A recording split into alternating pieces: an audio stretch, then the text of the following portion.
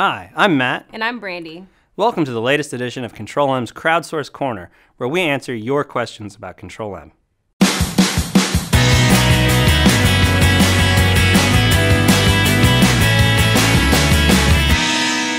Recently, we received a question asking, why should I use Control-M to orchestrate my data analytics pipeline? Matt, do you want to go ahead and answer that question? Sure.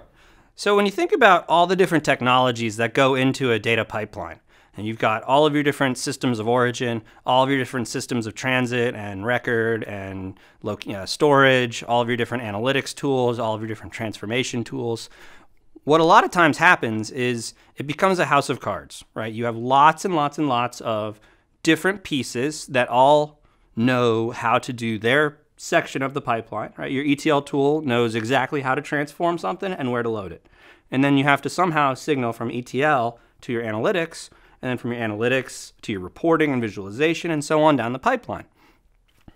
So the problem with that is when it comes time to making changes or updates, or once these pipelines and analytics and applications get into production, and now you're responsible for making sure they run on time all the time.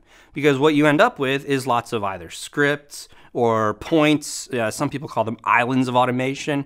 You'll have one tool for orchestrating what happens inside of your Hadoop cluster, one tool for before the Hadoop cluster, one tool for after the Hadoop cluster, one tool for once it's on S3, et cetera, et cetera.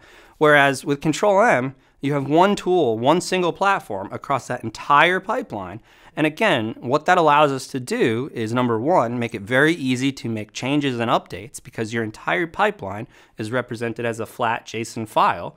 But then number two, all of the proactive analytics, all of the self-healing, all of the SLA management, all of the orchestration and audit and reporting gets baked in automatically. So your production, all those different production requirements around compliance and governance just become an afterthought. That was a great answer, Matt. Thanks for joining for this edition of Control-M's Crowdsource Corner, or we like to call it Triple C.